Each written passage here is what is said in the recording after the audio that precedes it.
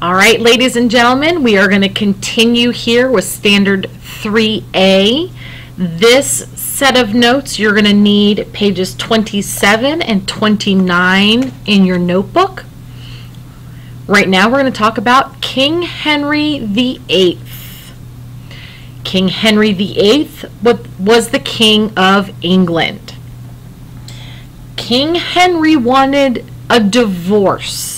He wanted to divorce his wife, Catherine of Aragon, who was from Spain. And the reason he wanted to divorce her was because she did not birth him a son. He wanted to marry Anne Boleyn. So you might already know that King Henry VIII is infamous for divorcing or beheading his wives in order to get a new one, all because he was not given a son. And that was really what he wanted, because being a king, you needed to have a son to be the heir to your throne. So this picture shows you all of King Henry VIII's wives. Woohoo! So the actions of King Henry VIII. So because Henry VIII was Catholic, he was forbidden to get a divorce. The Pope did not allow it. Nobody in the Catholic Church was permitted to get a divorce. That is how it was. And a lot of times that is how it is still viewed today. Henry decides to break from the Catholic Church, all because he was not permitted to get a divorce. So he's going to say, forget you, Catholic Church, I'm going to start my own church. And in my church, people can get a divorce, namely me. So Henry VIII is going to begin what is known as the Church of England. And this is going to be the national church in England. Henry's going to go on to marry, divorce, or behead 6 wives. 6. He's also going to pass what is known as the Act of Supremacy, where King Henry VIII is going to make himself the head of the Church of England. So like how the Pope is the head of the Catholic Church, Henry's going to make himself the head of his church. Henry's also going to appropriate lands and wealth of the Roman Catholic Church that were in England. So at that time, if land in England had once belonged to the Catholic Church, when Henry decided to create his own religion, his own church, at that time he declared all lands in England his, and it belonged to the Church of England. And appropriate means to take without permission.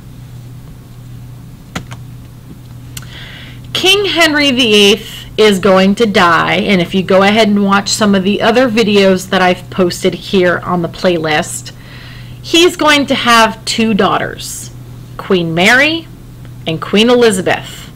All right? He had a son. The son was very sick. He died very young. So unfortunately, when King Henry VIII dies, the only heirs to his throne were females, were women. So Queen Mary is going to take the throne first. She's going to do bad stuff to England. And then Queen Elizabeth, the one that the people down in Richmond, the SOL people want you to know, she's going to take over her sister's spot. She's going to be the Queen of England, and she's going to do wonderful things. So Elizabeth is going to be Henry VIII's Protestant daughter. And at this time, children were raised whatever religion the mother was. So Queen Mary, who we don't need to really discuss, she was raised Catholic. And so people of England at this time were Protestant, and they did not want to have to go back to being Catholic. And Queen Mary wanted everybody to go back to being Catholic. It was disastrous. So when Queen Elizabeth takes the throne, she is Protestant, and the people of England were very welcoming of her and her Protestant religion. So Queen Elizabeth is going to firmly establish Protestantism in England for forevermore. And you might know it here in the States as Episcopalian, but over in England it is known as the Anglican Church. So the Church of England, same thing as the Anglican Church, same thing. Queen Elizabeth, she's going to have tolerance towards dissenters. And again, dissenters are people who disagree with or reject the doctrines or authority of an established church.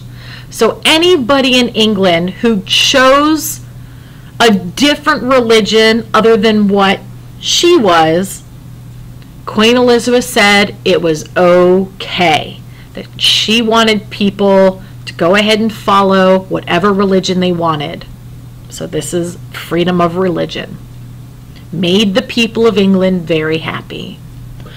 And Elizabeth I, she is going to expand the English Empire to the Americas, and she's going to establish colonies to help strengthen England's economy.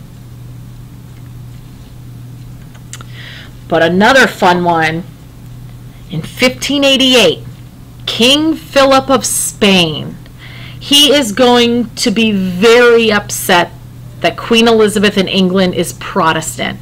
And he's going to make it his mission to bring back Catholicism to England, to make the people of England be Catholic again. So he's going to launch a Spanish armada. And an armada is a fleet of warships. And this is all to attempt to punish Protestant England and its queen, Elizabeth I. King Philip had thought, hey, England's being run by a woman, I'm a man, this should be easy. It's a woman. She can't win this. But I hate to say it, gentlemen, he was wrong. Queen Elizabeth and England had won this fight. Elizabeth had supported Protestant subjects who had rebelled against King Philip, and Queen Elizabeth and the Protestants of England had won. King Philip of Spain and his Spanish Armada were defeated by Queen Elizabeth I and the Protestants of England. Thank you, ladies and gentlemen. This is all I have for you today. So now we have discussed Martin Luther, John Calvin, King Henry VIII, and Queen Elizabeth I. And that concludes Standard 3A. Thank you all very much, and I look forward to seeing you next class. Have a good one.